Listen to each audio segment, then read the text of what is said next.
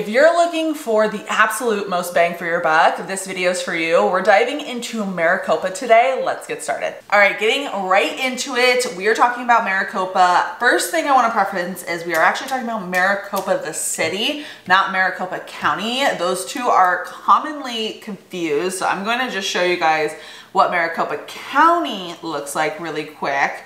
Maricopa County is pretty much, yeah, the entire Phoenix metro area, and then kind of Maricopa is actually in Pinal County. So kind of confusing, but anyways, I just wanted to preface that in the very beginning of this video. And then I'm gonna show you guys where actually Maricopa is so you guys can see that as we're kind of getting started in this video as well. I think that the outline of this is a little bit skewed. I think Maricopa is a little bit bigger now because it has grown quite a bit over the last few years, but it is one of the most affordable places to live in the Phoenix metro area, not just East Valley versus West Valley. For people that are brand new to this channel, I'm going to kind of explain East Valley versus West Valley because I think that can get kind of confusing. So, like I said, if you're new to this channel, let me explain that really quick. So if you took the I-17, which is this freeway right here, that kind of cuts Phoenix right down the middle. On the left-hand side, you are going to be in the West Valley. On the right-hand side, you're going to be in the East Valley. East Valley is very much more expensive than the West Valley, but Maricopa is one of those diamonds in the rough, and it is one of the most affordable actually in all of the Phoenix metro, in my opinion, within that kind of first 45 minutes from this kind of main hub of Phoenix. So we'll talk about that real quick. So again, Maricopa is right down here at the bottom of the screen.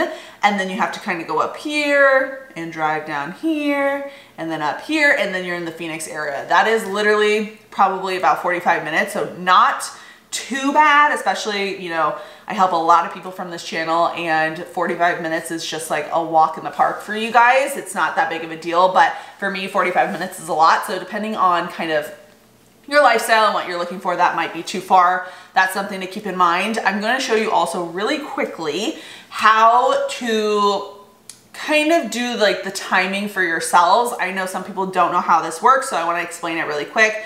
If I was going to do Phoenix, Arizona, right? So a lot of you guys are working downtown Phoenix or something along those lines. This is why I think it's really important to do what exactly I'm going to show you how to do, is because Phoenix Metro is not Phoenix Metro. Phoenix, the city, is very large. This portion of Phoenix is going to add you probably another 40 minutes onto your time if you're coming from Maricopa. So that'd be really, really far. If you tell me, oh, I work in Phoenix, that might be a little confusing for me. So what I want you to do is go ahead and we're going to do this little direction button right here. So you can type in right here, maybe your office address would be a good spot to start, right? You press directions and we'll type in the city that you're looking for. You can use this for any city. If you're looking in Goodyear, you can use it for that. Litchfield Park. Of course, it's a lot easier for me to explain these things whenever we do our Zoom calls because Goodyear, for example, is huge. Goodyear's all the way right here, but Goodyear's also all the way right here. So that could be a 30-minute difference. If you're looking to move and be close to Phoenix, downtown Phoenix, it could be really confusing on the timing. So I go over all of that with you guys in our Zoom calls. If you're interested in setting up a Zoom call with me, I do have links for all of that stuff down below. So go ahead and check those out, or my number and email are popping up right here. So you can always text or call me or email me. So we're gonna type in Maricopa right here. Again, Maricopa AZ, not Maricopa County AZ, because that is, of course, the county. So look, 48 minutes. So we're kind of getting into that traffic time. It is 2:12 right now on a Monday. So we are kind of ranging into the traffic. I would say if you are working kind of like your typical 9 to 5, Maricopa is going to get pretty heavy traffic. So be prepared for that. This is a most of the time it's 2 in, 2 out. So if you kind of get into, if anyone gets into a fender bender, hopefully, you know, we don't, but things happen. If anyone gets into a fender bender, this becomes a huge annoyance when it comes to traffic. But again, the price point might make up for that. It'll be dependent on you guys and your situation. So I'm going to show you, for example, if we're kind of thinking, okay, my work's gonna be around like the actual downtown Phoenix, then you're looking at about 48 minutes versus, let me zoom out here really quick to show you guys kind of what you can do here. If you typed in your actual address, it would obviously be a little bit different, but you can also move this and go up here. So this, wait, let's see, move up here, keep moving. So now we're in like more of the North Phoenix area, which this whole area could be really considered like downtown-ish vibes. It's definitely more city vibes in this area. So anyways, point being is now we're looking at an hour and 8 minutes. So make sure you are using Google Maps as kind of like a cross-reference as you guys are searching for homes. I think it's really important and a nifty tool that you should definitely use. Also, another thing to mention is you can kind of change the timing, right? So if we leave now, it's gonna be different than say if we leave, let's say departing at 3 p.m. today. Now you can see, obviously those are gonna be the traffic times. The traffic has extended about 45 minutes, 40 minutes-ish. So that totally makes sense to me. But you guys can use this for whatever your normal traffic times are gonna be or whatever your normal commute time is gonna be. I would definitely type those in. So that's that. We're talking about not without traffic, about 45 minutes to this portion of Phoenix. Airport's right here, so maybe 40 minutes to that from Maricopa. And then you also have another airport right here. This is the Phoenix Mesa Gateway Airport. This is a smaller airport. You're not gonna be able to fly everywhere out of this, but that might be an option for you, and that will probably be around 45 minutes as well. So coming down this way, as we are kind of descending Phoenix and heading into Maricopa, this like darker gray area is all gonna be the Gila River Indian Reservation. There's not a lot of built over in this area, maybe a casino, a couple homes, of course, but not a lot going on down here. And you kind of have to go all through that in order to get to Maricopa. And this is pretty much all dirt right here. There's some construction going on here and there, but nothing too crazy. And then we're in Maricopa.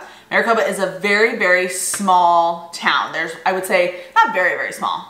Depends on where you're coming from again. My definition of small is definitely Maricopa, but I live in like the heart of a huge subdivision, right? So there's a lot of people around me and I consider this small town. Anyways, as we kind of zoom in here, I'm gonna show you guys the different shops that are available here. There is not much. So again, if you want to be able to have close proximity to like a Target and all of that kind of stuff, it's not super close. I'm zooming out again one more time to show you guys exactly where some of those other shopping options are going to be outside of actually in Maricopa. And right when you get into this area is kind of when you're gonna have a lot more shopping options, which isn't too bad. It's probably about a 15 to 20 minute drive. So if you're not planning on coming into this area very often, or you don't find yourself going shopping very often, or wanting to like have close proximity to those kind of things and really only need the essentials, actually living in Maricopa would be a pretty awesome deal, especially when I get into the housing prices with you guys.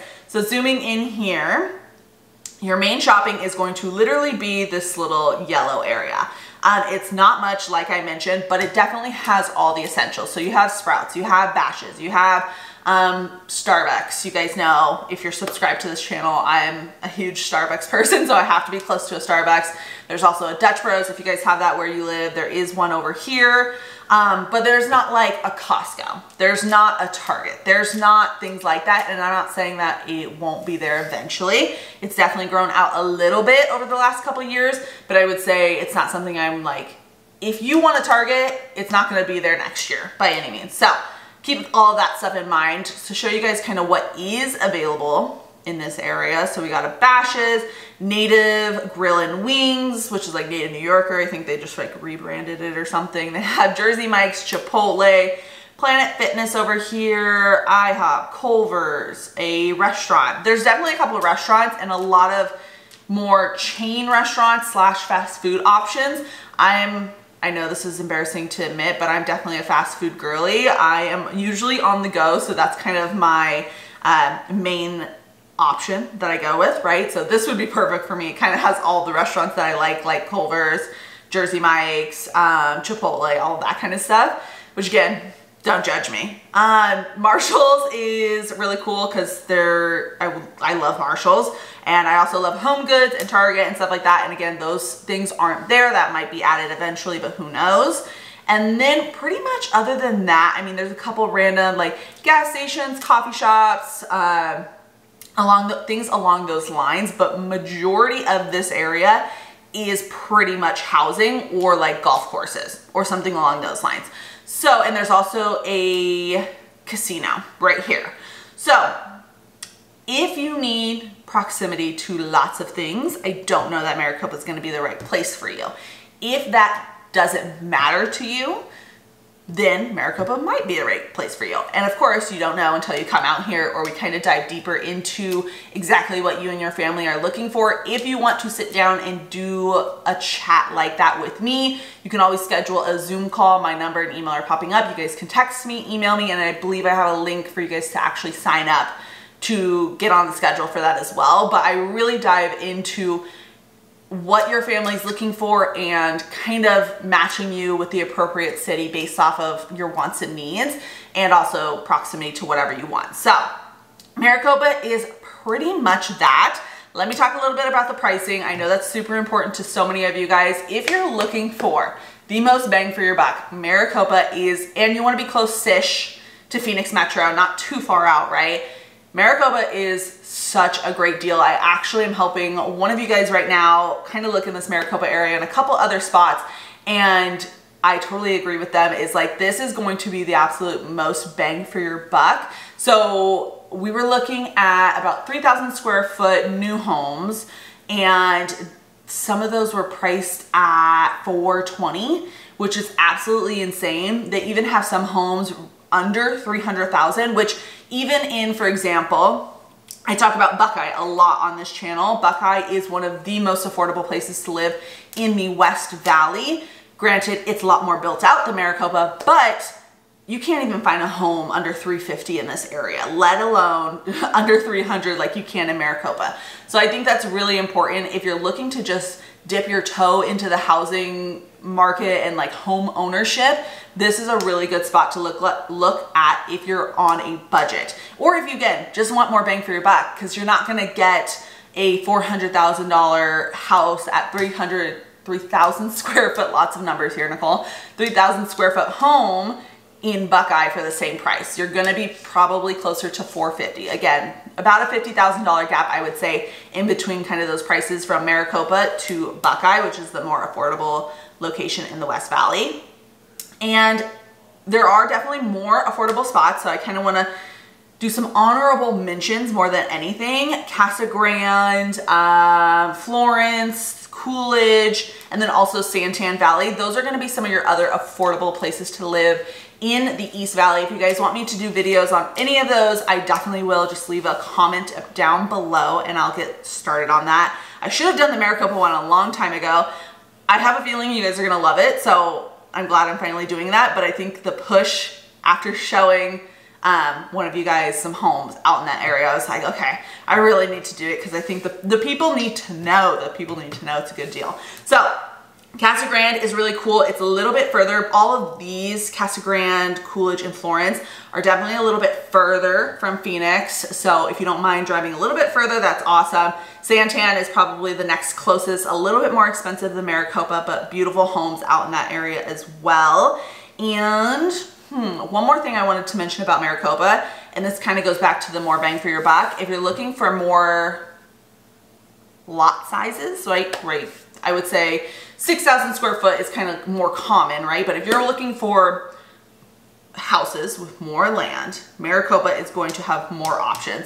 As you kind of spread away from Phoenix, as always, you're going to get more and more affordable. So Maricopa will have good options for that. I mean, they have seriously some really, really pretty properties out in Maricopa. If you guys are interested in it, I can definitely post some maybe on my Instagram. If you guys don't follow that, I have a little link to it, or I put my username or something like that at the very end of this video. And then also, if you guys are interested in looking at more city tours and kind of you're just maybe in the beginning processes on what city you're actually going to look at, I do have playlists for that at the end of this video.